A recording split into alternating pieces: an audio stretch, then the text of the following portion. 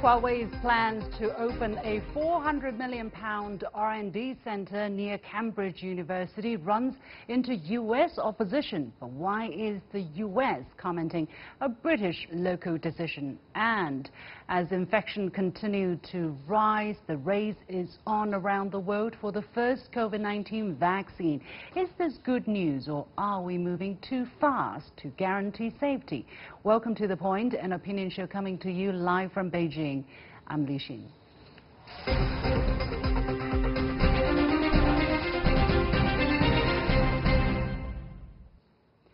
Chinese tech company Huawei's plan for a £400 million research facility site in the UK has reportedly sparked anger from the United States.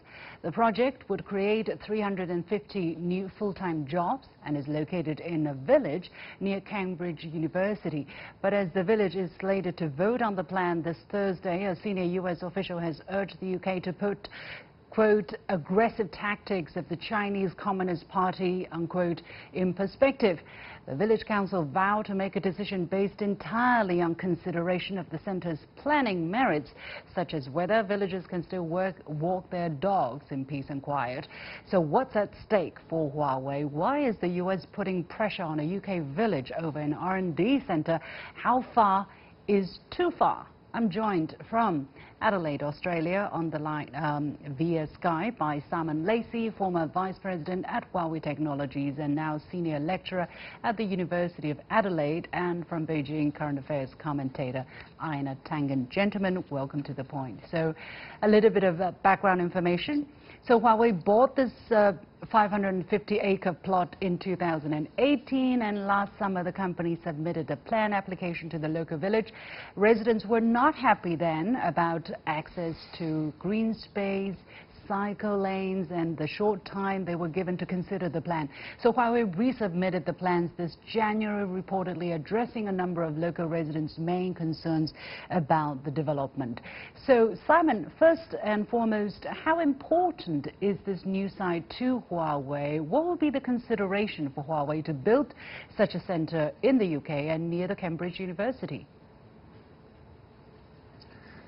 Right, well, I think, you have to look back and see that Huawei has long-standing cooperation with the University of Cambridge already, and this just builds on those efforts. But actually the question is not how important this site is to Huawei, but actually how important this site is to the UK. You have to remember, before Brexit, the UK was the #1 destination for all inbound FDI in the digital economy and in technology for R&D.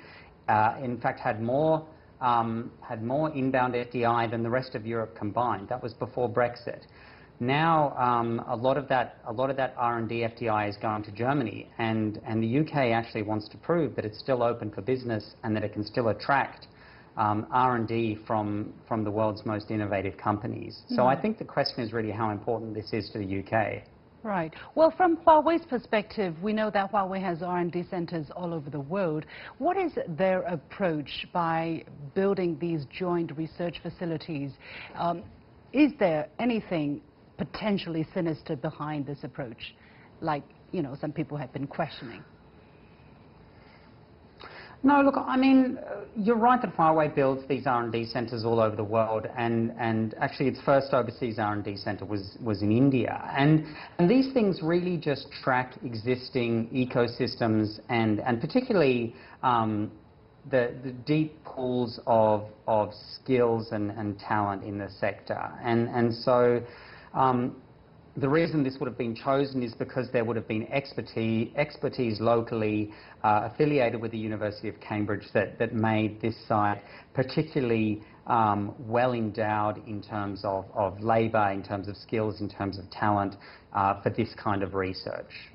Well, according to the Times article published on Tuesday, Keith Cratch, U.S. Undersecretary for Economic Growth, Energy and Environment accused Huawei of being an extension of the Chinese government, although this is a private company, and urged the UK to put the whole thing in perspective. Aggressive tactics of the Chinese Communist Party, because it all starts from there, quote unquote. He also told the newspaper they, meaning Huawei, are after the people and technology. They want to co-opt the researchers and talent from one of the most prestigious universities. Ina, when you hear this, what is he trying to say? What is the U.S. administration trying to do here? Well, they've taken the war not only inside the United States against Huawei, but they're pressing it around the world. I mean, last August, you'll remember, they blacklisted 11 Huawei companies and over 36 affiliates.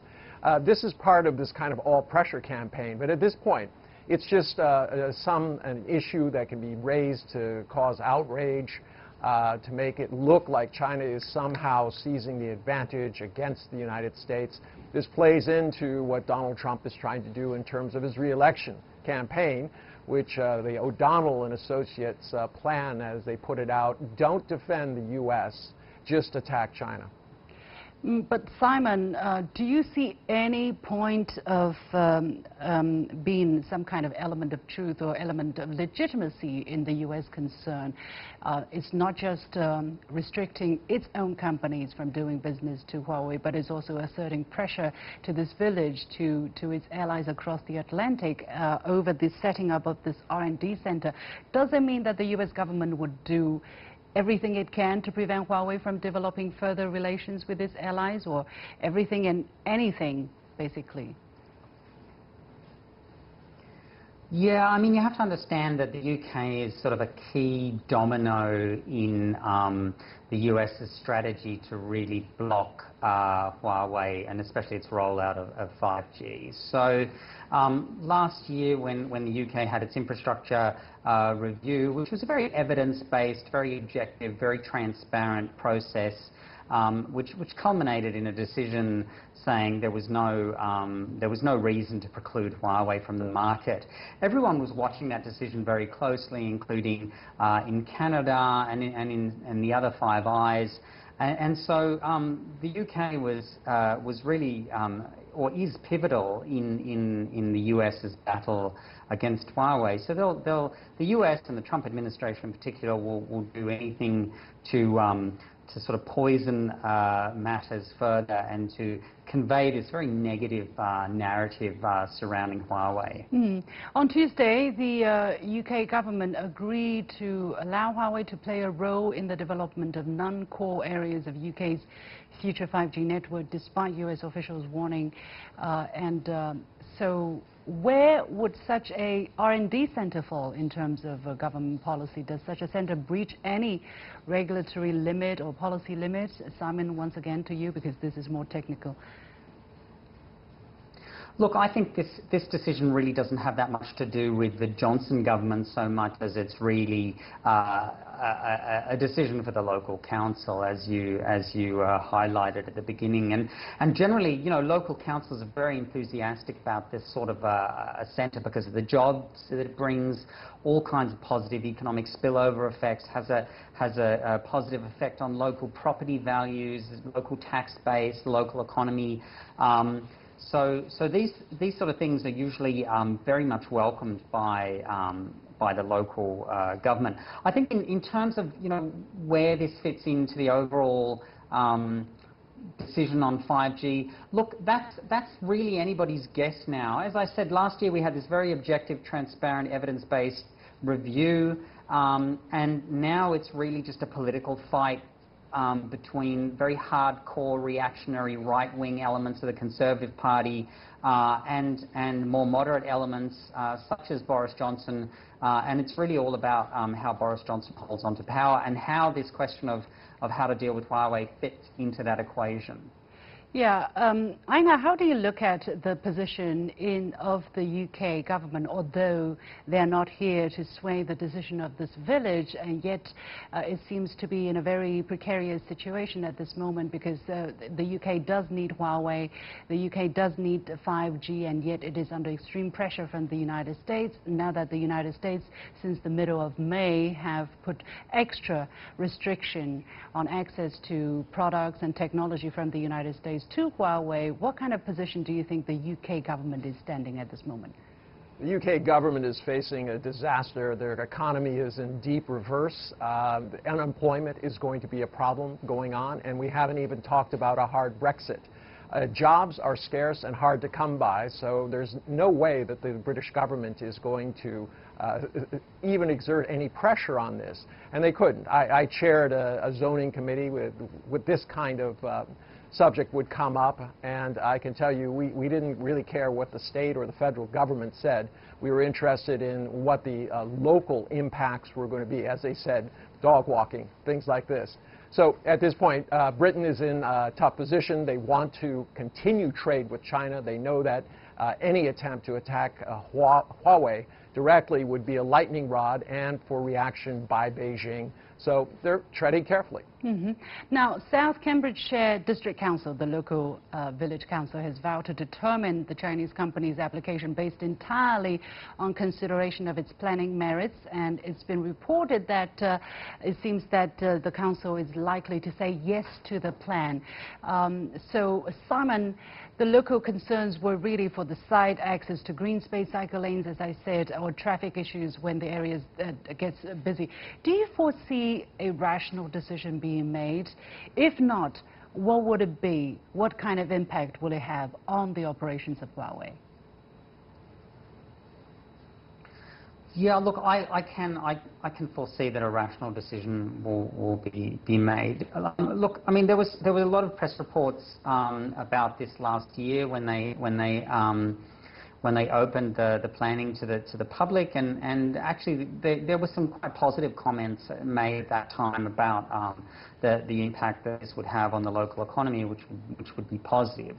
In terms of how this affects Huawei, look, Huawei has had to reposition a lot of its R&D globally recently. So there was a research center in Santa Clara basically had to shut down because they lost an export license for some of the code that they were doing.